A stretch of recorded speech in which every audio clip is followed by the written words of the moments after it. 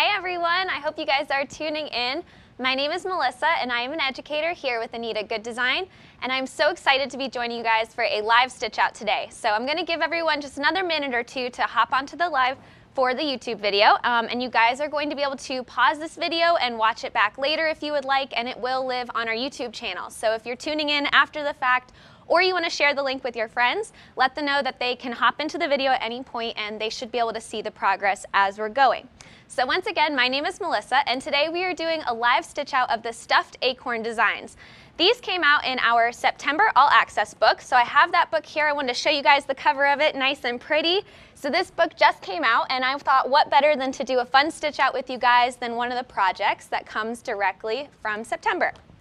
So now the little acorns that we are stitching today look like these guys here. Now I have a few of them to show you, and they had a bunch of different designs. I want to say there was about 8 or so different front designs, and they're all created with the same kind of back file. Now they are plush, so they will get stuffing at the very end, but these are a super simple in the hoop project that I'd love to show you guys how we do. So to gather our materials around, if you're stitching this out with me, you'll need a few things on hand. And it's also in the materials list for the project.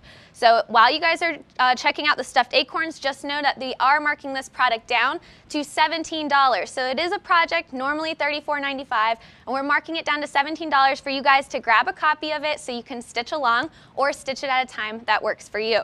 So if you're using the project PDF or the digital download for it, it'll tell you on the materials page everything you need for the project. So if I have my book open, or if you're in that PDF view, you'll see like this looking little materials page with the cute acorn and the threads. So I gathered some of my threads here that I have. I am using Floriani today.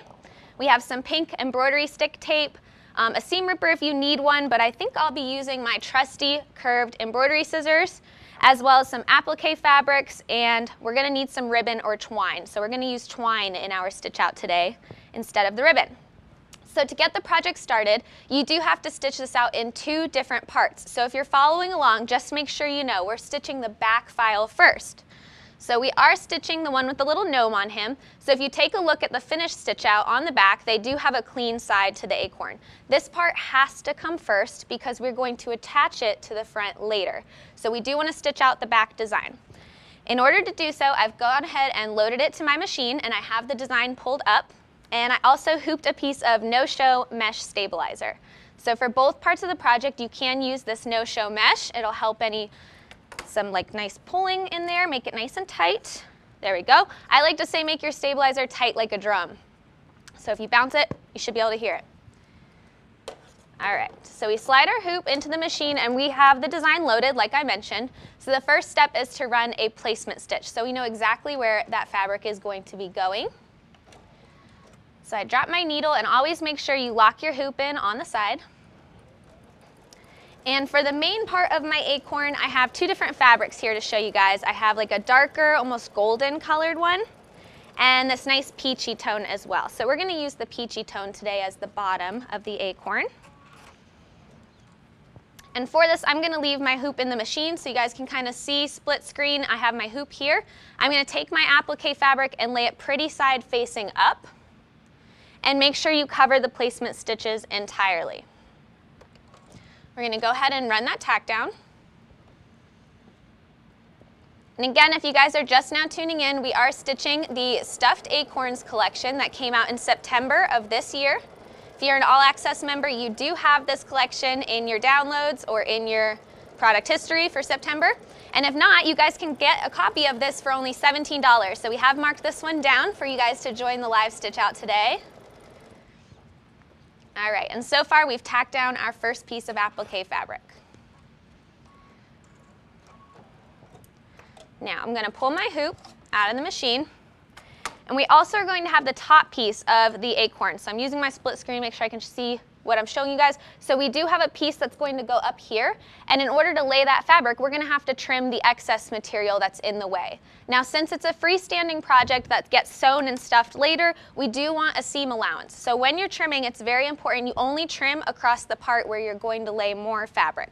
So I'll kind of further explain that once I do my cut. But I'm going to take my applique scissors and just trim straight across the top of that acorn. So now if you guys take a look at it, You can see it has a clean edge across the top, and we left that extra fabric around the sides. And we never lay fabric without knowing exactly where it's going, so we are next going to run another placement stitch. Now that was for the bottom of our acorn, so the next step is showing us where we're placing our little acorn cap. And so again, I mentioned I had two different fabrics. I'm going to take my darker fabric for the top. And now we have our placement stitch to show us where that goes. These acorns are so cute, you guys, just in time for fall. I need to hang some of these up in my own living room. All right, so we take the fabric again, right side facing up, and we place it over the placement stitches and return it back to our machine and run the tack down step for that as well.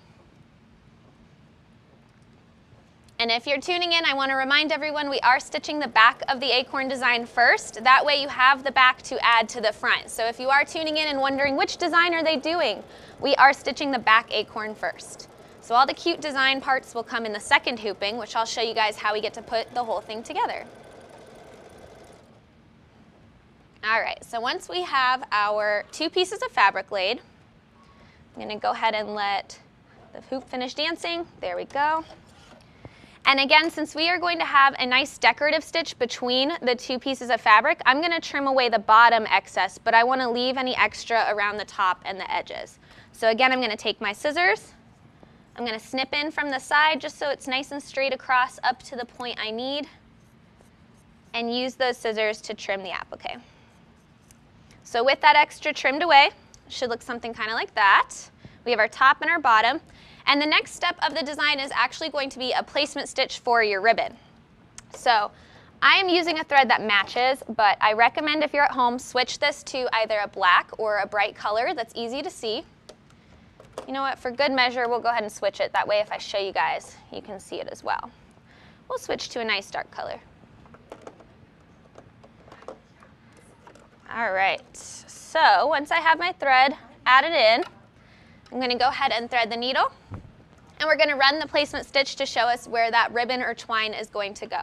So again, I mentioned today I'm using twine. Our tutorial initially shows it using like a satin ribbon. It's whatever you guys prefer, and if you want no ribbon, you can just make these cute little plushies as well. All right, so we have our placement stitch showing us where the ribbon's going to go. Trim this little stray thread. Now if you can see it from at home, there's a slight darker stitch line here. That is indicating where our ribbon is going to be placed. The length of the ribbon is kind of up to you. So I'm going to do a couple inches. I like to loop it around my hand to see how much I'm working with here. There you go, a couple inches.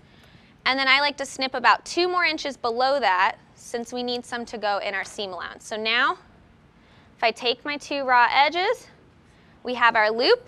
And we are going to take the raw ends, and those are going to be pointing up in the design with the loop facing inwards on the acorn. I'm then going to take a piece of tape. Whoops, my tape tore a little bit, you guys. Bear with me. And we're going to secure that piece of twine or ribbon just outside of the acorn. So I'll give you guys a little peek of what that looks like so you can see exactly where to place it. But you'll want those raw edges hanging out the top of the design with the looped part of your ribbon or twine hanging inwards. So we leave it like this, that way later when we go to flip it, the ribbon will be in the correct direction. So nice and easy for you guys, and we have those raw edges hanging out the top, and we're going to return the hoop back to the machine to tack that ribbon down, or twine, whichever you're using. I'm going to keep an eye on it, make sure it doesn't shift out of place. We had a good suggestion, Melissa. Yes, we love suggestions. What are you guys suggesting? Somebody said that, asked if they could use burlap for the... Oh, what a great suggestion. Burlap is a fun one. So we stuck with simple cottons this round, but I'm telling you guys, you could use all kinds of cool textured cottons or batiks or even nice grunge fabrics to give these a textured look or just a little bit more fun than just plain solids. So I took it out and I didn't explain what happened. There you go. So we tacked down our ribbon. You can see that it is secured in place. So now I can take that extra tape and remove it, and this is nice and secure in here. The last step of the design is to do the satin stitch that's going to fall in between our appliques. Now, since I can see when I hold my hoop up that this is laying in the way, we're going to want to just pull it out of the way just for this last step so that it doesn't get caught by that satin stitch.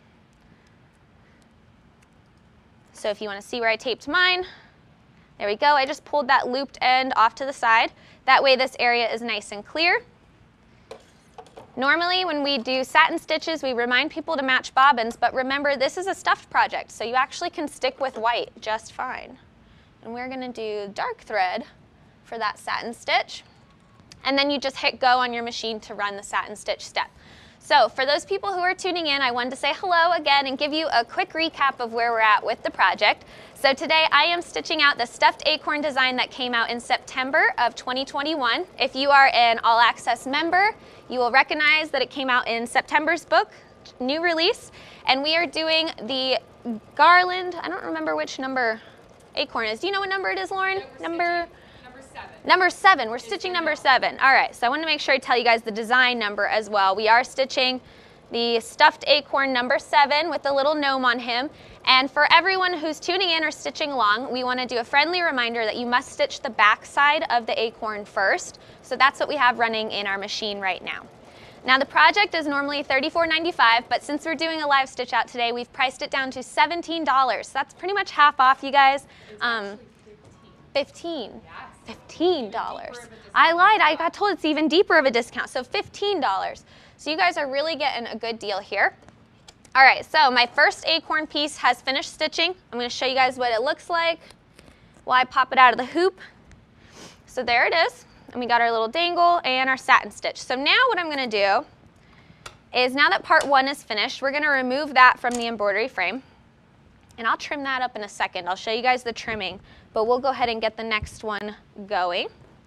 So to save time, and because we are doing it live, I know the gnome takes a second to stitch out. So I'm going to walk you guys through where we're at with this hooping, but we went ahead and started the next hooping for this guy because the embroidery runs for a bit, and I know you guys don't want to sit here and watch me stare off into space while it's running. So to tell you guys where we're at with this one, we did hoop a new piece of stabilizer. We did that no-show mesh, and we have it hooped in to fit our hoop. We then run the number 7, so I believe that file name is SA7 for the front design.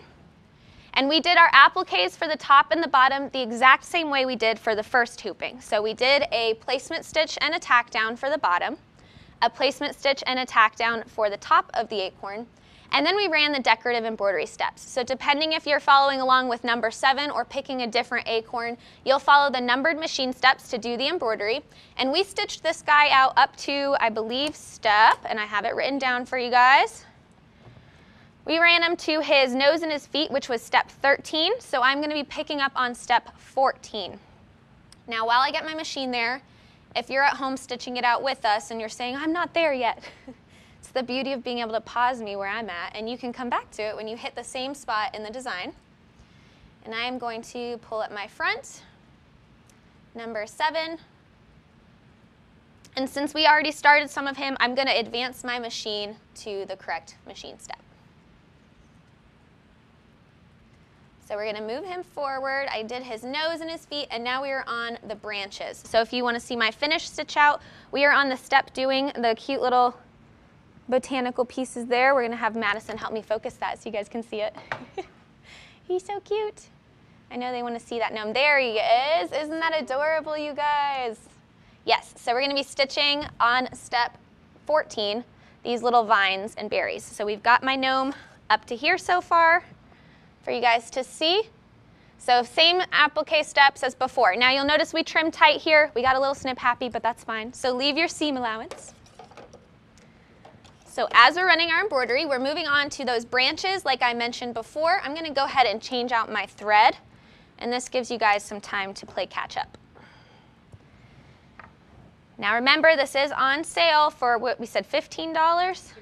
$15. So I know you guys want to snag these acorns just in time for Thanksgiving.